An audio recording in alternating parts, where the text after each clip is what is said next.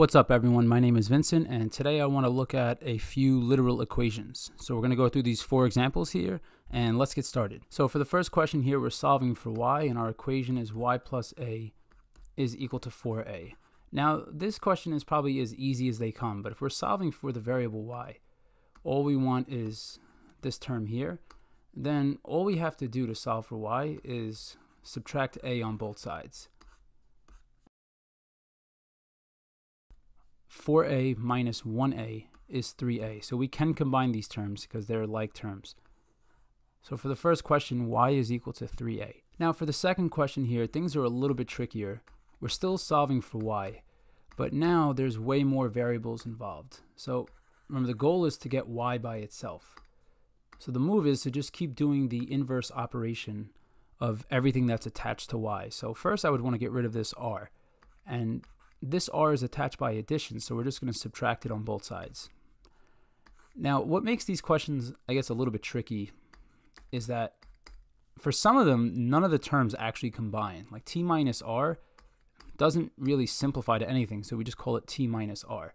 But remember, the goal is still to solve for y.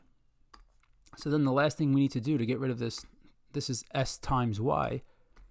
We're going to divide by s on both sides.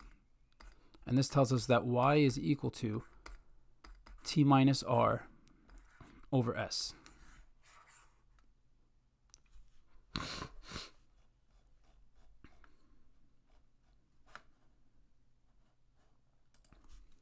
Okay, for this question here, we're still solving for y, but now notice that the y terms are on both sides of the equal sign.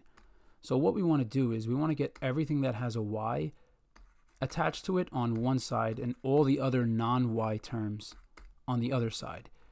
So what we could do is we'll start by moving the 4y to the left. So we're going to subtract 4y on both sides. And what we have left here is now 5y minus 24a is equal to 6a. So then to get rid of this minus 24a, we're going to add 24a to both sides. And now what we have is 5y equals, and these are like terms, so we could do 6 plus 24 is 30, so we have 30a. And then all we have to do to solve for y, to get rid of that times 5, we're going to divide by 5. So 5 over 5 cancels, and now we have y equals 30 divided by 5 is 6. So we have y is equal to 6 times a. Okay, now this last question here is probably as bad as these get. So we have a fraction, we have y's on one side, but in order to get rid of this fraction, what we're going to want to do here is cross multiply. So we have 2y times 3x plus 1 equals, and then on the other product we have 2x minus 1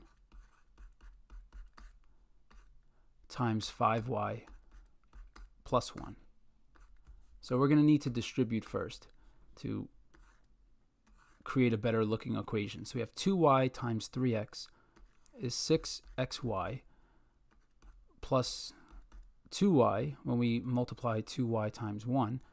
And this is now equal to, we'll distribute the 2x. So 2x times 5y is 10xy.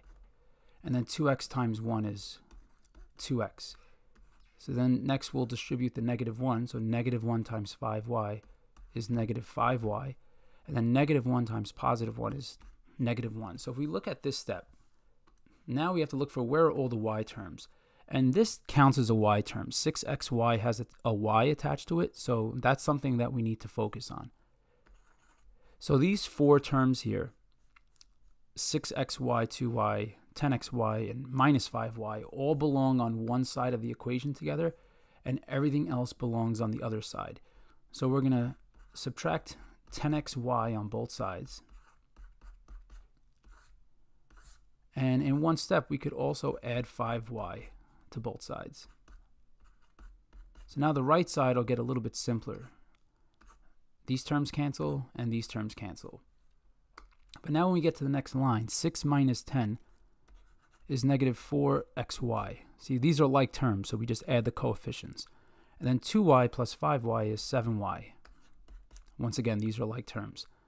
And then on the right side, all we have left is 2x minus 1. And it may not seem like we accomplished much, but the left side has a common y term that can now be factored out. So we're going to factor out this y, and we're left with negative 4x plus 7. And this is equal to 2x minus 1. So then all we have to do here to solve this, we're going to divide both sides by negative 4x plus 7. And our final answer to the last question, we have y equals 2x minus 1 over negative 4x plus 7. And one last thing I'll comment on before we end here is that some people may have decided to do minus 6xy minus 2y on both sides.